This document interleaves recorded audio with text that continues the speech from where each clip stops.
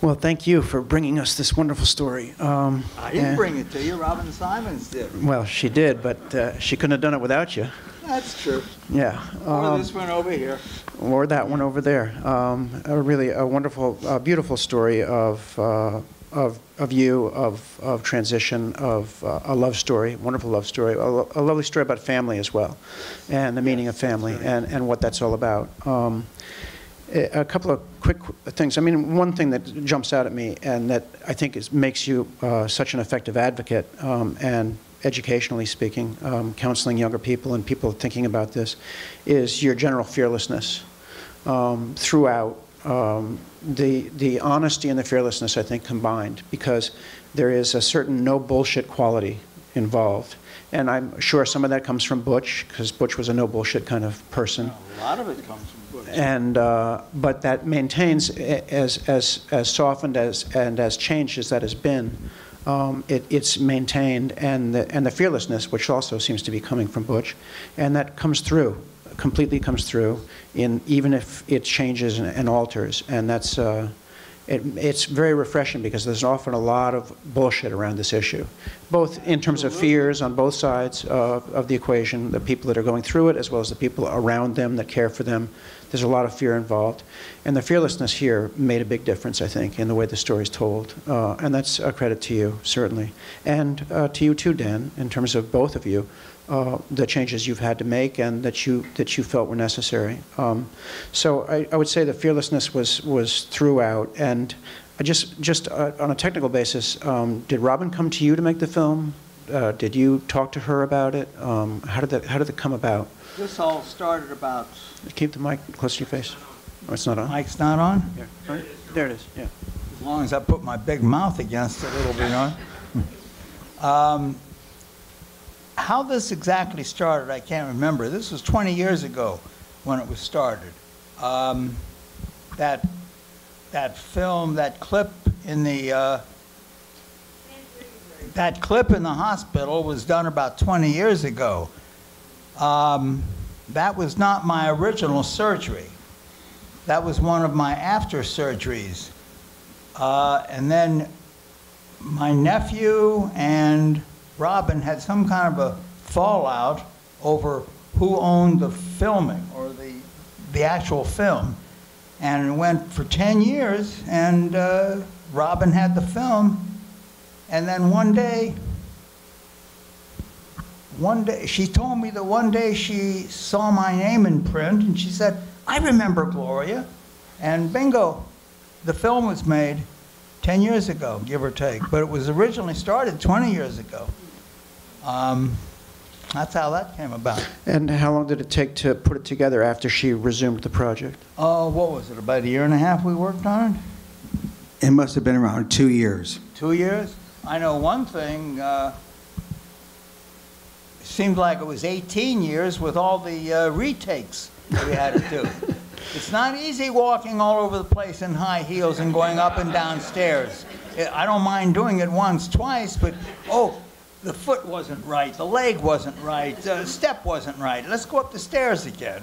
Ridiculous. I hope I don't have to do it again. So it was completed, you say, about 10 years ago? It was the original filming of the one of the surgeries was 20 years ago. Right. Right, Dan? That was 2002. 2002. See how time goes by when you're having fun? Are you serious? Yes. We do this all the time. That's why we get along so well. See, time goes by, you know, when you're, you know. So, but then the filming that took 2 years or so, when was that completed? What year was that completed? About 2014, 2013, give or take. Okay. Now, Dan and I are going to have one of our arguments. Now, wait a minute. The filming of that surgery with Reed, that was one of my nips and tucks. 2002. That was 2002. Right. You know... Well, which of the film... Well, didn't she do some filming around 2013? 2013, she started. That's what happens when you get age on you. You can't remember Jack Point poo. Well, the only point I'm trying to make is that it was completed a couple years ago, and I just wanted to know, had anything changed since then? In terms of your family, in terms of anything else that's going on? Well, yes. My nephew and I have had a falling out because he had a falling out with Robin. And I was hearing things from Robin, who made the film. I was hearing things from Stephen, who was making the film or whatever. And to make a long story short, yes, Stephen and I have had a falling out, which I do want to get back with him on. But Stephen is a very difficult person. Of course, I am too. I understand. I've called him twice, but he's had a falling out with his sister. He's had a falling out with me, and... Well, this is families. This is obviously what happens in families. Yes, absolutely. I just wanted to ask you a couple of questions also. So the transition, I mean, the happenstance of it, of you going through what you were going through, trying to get away from the court order, right? And then your friend getting dragged for you guys. What was that about? When he said, "I've got some clothes. Well, let's get together, and I'm going to put you on some girls' clothes." Oh, that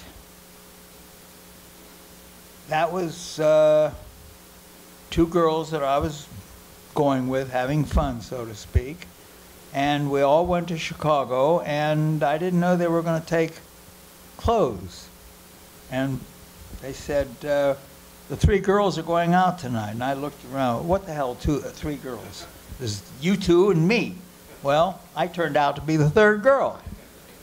And that was different. That was fun. It does seem like it started the whole process to a certain extent. No, what started it was Anita, when I was 11 years old. Oh, right. I remember that too. That's what started it. And believe it or not, folks, all those years between when I was 11 and 12, and then I was up in Chicago with these two girls, I always thought about that.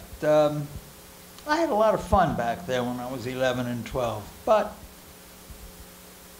it wasn't in the cards at the time. But once I decided to finally get rid of my second wife, I wouldn't wish that on anybody, that marriage, please.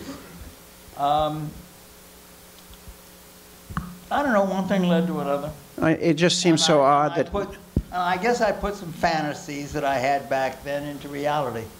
Yeah, I can see that completely, but it just seems so sort of circumstantial that your girlfriends would say, "Hey, why don't you put on girls' clothes?" Well, they must have had some... Did they have some idea that that would be appealing to you? My girlfriends and I were doing a lot of fooling around then, too. Y'all know what I'm talking about. I tried to spell it out for you. Well, it's a marvelous thing. So, but the change, the personality changes. Well, obviously, there's a lot of Butch in your personality still, and I think that maybe it's true for you too, Dan, that from your childhood, there's a lot of that personality in you still as well. The original personality, but the changes that happened in terms of the softening that you mentioned, in terms of the way that you would fight and not bark, in the ways that your nephew responded to you after you changed, right, in the way that you went out of your way to help people going through the same thing. Those are things that don't seem very Butch-like, and not to play on the word, but they also, it seems that it came from the transition. It wasn't like it was there before the transition. It was after you'd made the transition that happened more to you. Is that true? Well, yes and no. I was always a nice person inside. I had a bad reputation when I was in business, and my reputation was in business. I would go out and spend the most amount of money for salvage cars, knowing that I had the parts that people wanted for their cars. And my reputation was, if you can't get that part anywhere, go see the Jew up in Hollywood. He'll have it, but you'll pay through the nose for it. Well, but there was also that you were classified by people in the beginning of the film as a homophobe, as a bastard, as a cutthroat, as a liar, as a cheat, and all these different horrible things. A lot of that came from my sister. My sister and I never really did get along because she was extremely spoiled, whatever. And then she fed that to my nephew, and he came up with a lot of that for the film. But it's, like I said, in business, I was known as, go see the Jew, he'll have it, but you'll pay for it. Right. That's the attitude. But I was always somewhat of a nice person. Would you say, Dan? Come on, tell the truth. For the most part. Most part. I like the qualifier, somewhat, and for the most part. That covers a lot of ground. Look at the things I did for you. Look how you're coming out. You're able to talk to all these people in the audience. That's true, very true. Tell the truth, Dan. Well, you don't have to squeeze it out of them. And in terms of making the film, was part of the process of making the film, was that what led you to more advocacy that you're doing? No. Before the film, I was... You were already being more of an advocate. I was into politics, which of course now I can't talk about after the election. But I was always into politics. I was always into groups. I was always into doing something. Or if somebody needed something done, go see Gloria. She's got the big mouth. She'll do it for you. I was always into that. Well, you may have been into that, but it seems to make a big difference. I think it makes a big difference for the people that you're helping, which is wonderful. And I want to give people in the audience a chance to ask questions if they have questions for Gloria or for Dan. Yeah, all the way in the back. In the back. Gloria, did you ever see your boys again? No. And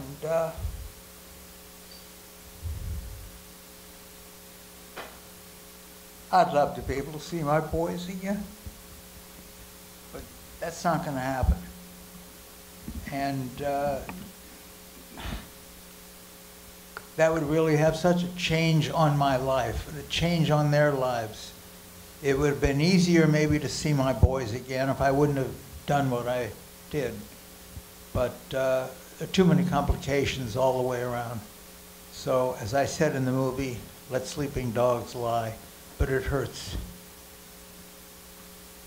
You have no idea how it hurts.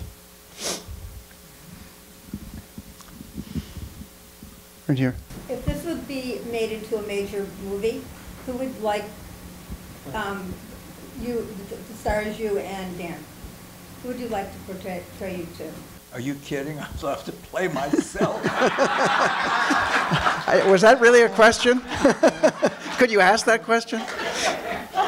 But if you couldn't play it, if you weren't allowed to play it, who would you want? Oh, golly. You know, I've got CRS disease, so it's kind of hard for me to answer that. Now, I'm sure everybody knows what CRS disease is. Can't remember. So who would be playing my part? Well, you could ask Shirley MacLaine. Oh, Shirley MacLaine. See what I mean about CRS? I've had more people mention to me that I look like Shirley MacLaine. And I even had some woman ask me, are you Shirley MacLaine? Yeah, but you look a little younger right now, so, you know, that could be the problem. I haven't seen her. How about Gloria Estefan? No, she looks so completely different. Okay, well, there you go.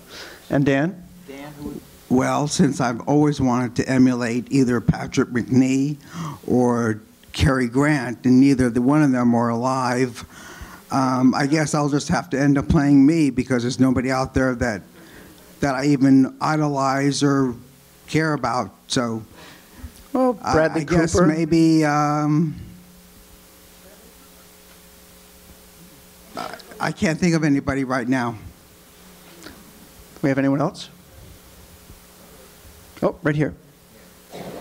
When I was a little kid, you know, my parents would have company come over, and my older sister used to dress me up you know, as her younger sister. Right. And she would introduce me to the company as Rosie. So when the company was there, we pretended the whole time. Of course, I grew out of it. Right. But I think part of my life has been just the opposite, very macho, very masculine. I competed in lumberjack events all over the world. I got into the Guinness Book as fastest splitter of wood in the world. But I'll never forget the feeling of being dressed up as Rosie. And, you know, I'm kind of sad now that I gave it up. Darling, it's never too late. It's never Clearly never too late. If you have a sex change now, you can be as pretty as me.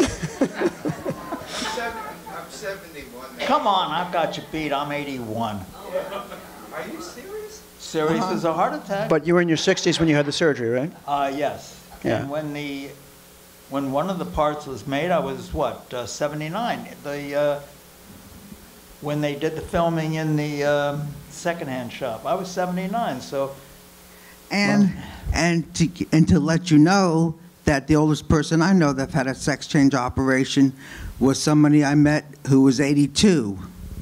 So see, you have time. Well, there we go. Never too late to We be all have time. Wait, one more question, and then we got to go. Yes. Are either two ex-wives alive and have they seen the film? I don't know about my children's mother, but I do know my second wife finally moved. She's in the cemetery. Yeah. Oh, there you go. Now, don't get me wrong. Okay, one quick question in the back, because we do have to wrap it up. I just had a quick question. I once saw a documentary about two men who had the operation, and they actually felt like deep down it really didn't change what they felt, that it wasn't fully satisfying, so one went back and one remained. But my question for you is that, did the surgery, was it just overnight, it worked, you felt fully male, you felt fully female, or is there still something that you're kind of chasing inside that feels not fully female or male? Well, I'm not chasing anything, but I do know one thing. As I said in the movie, I never took any shit off anybody as a man. I'm certainly not going to do it as a woman. So there's a lot of butch still in me, which I'm glad. Now, he would like for me to be more femme. Dan, I try. What can I tell you? I try. Well, thank you very, very much for being with us today, and a wonderful film. Thanks so much. Thank you very much.